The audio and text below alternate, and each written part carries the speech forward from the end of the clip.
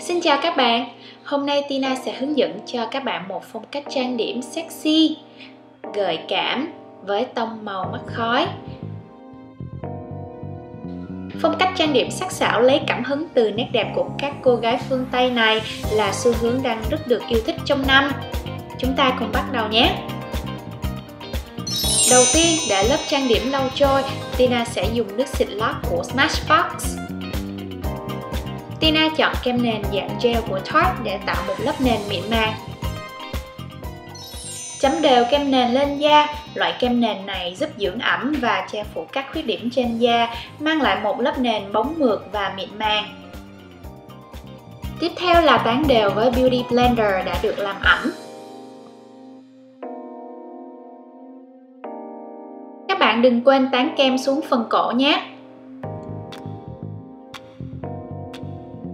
Và bây giờ Tina sẽ che quầng thâm mắt và highlight sống mũi bằng kem che khuyết điểm yêu thích từ Maybelline.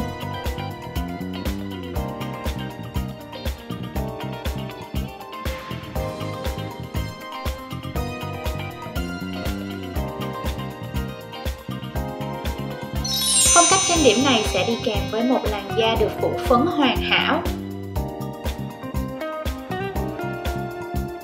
Một tip nhỏ đó chính là các bạn nên chấm nhẹ và lăn đều miếng mousse khi phủ phấn để tạo được một lớp nền mịn màng.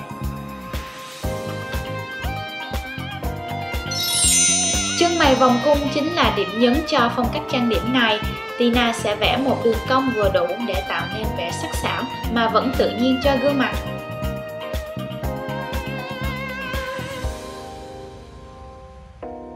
Để giúp tăng thêm phần cá tính, Tina sẽ tập trung tô đậm cho lông mày.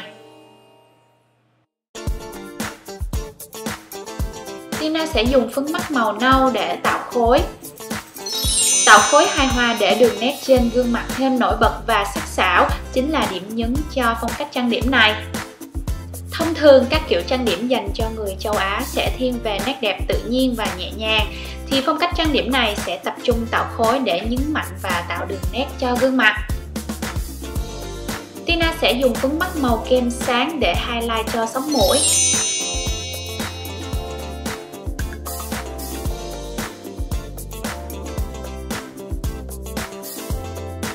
Tina sẽ bắt đầu tạo hốc mắt sâu bằng phấn nâu nhạt. Tán đều phấn vào hốc mắt và hất nhẹ cọ theo hướng ra ngoài. Tiếp tục dùng đầu cọ nhỏ hơn để nhấn màu phấn nâu đậm vào hốc mắt, giúp ánh nhìn sâu và cuốn hút hơn.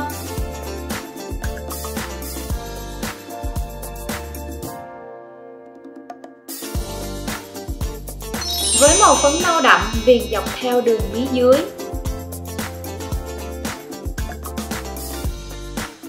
Và tiếp tục nhấn mạnh vào phần đuôi mắt.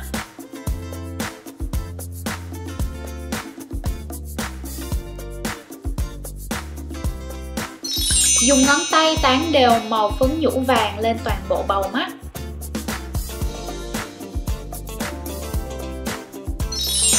Để đôi mắt thêm to và nổi bật, viền chì màu nude dọc theo đường viền mí dưới.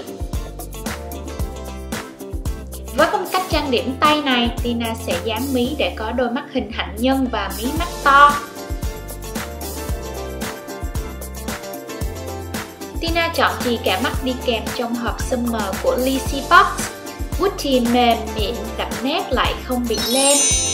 Hoàn toàn phù hợp cho việc viền sát vào đường mi mắt mà không sợ bị lem.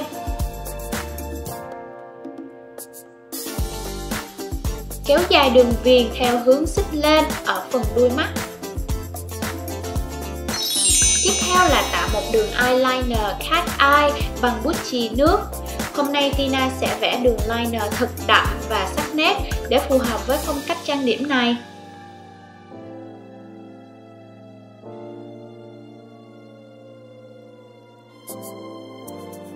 Và đương nhiên là không thể thiếu một hàng mi giả cong vút và đậm nét.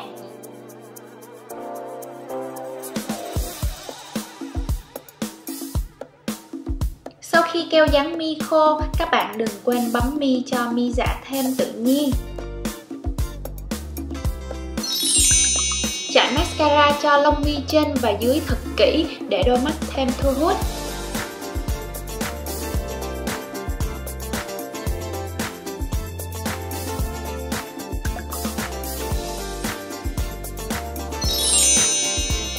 khối là một bước quan trọng không thể thiếu trong phong cách trang điểm này. Tạo chiều sâu cho gương mặt, giúp đường nét thêm thon gọn và cá tính hơn.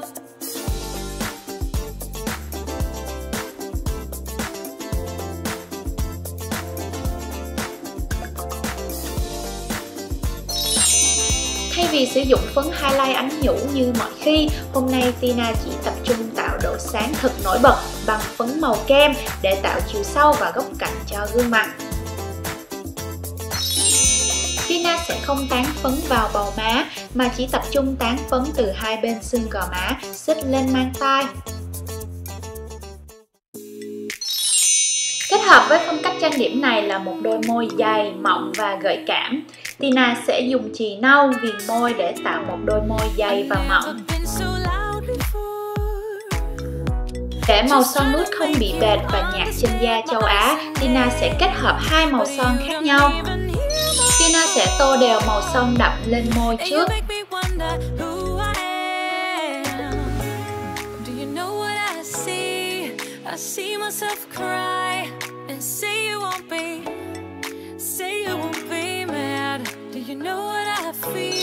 Và sau đó là tô màu son nhạt lên trên.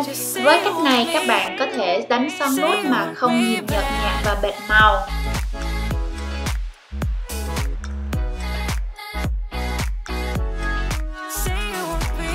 Đôi môi nude gợi cảm, eyeliner cat eye sắc nét, gò má góc cạnh và cá tính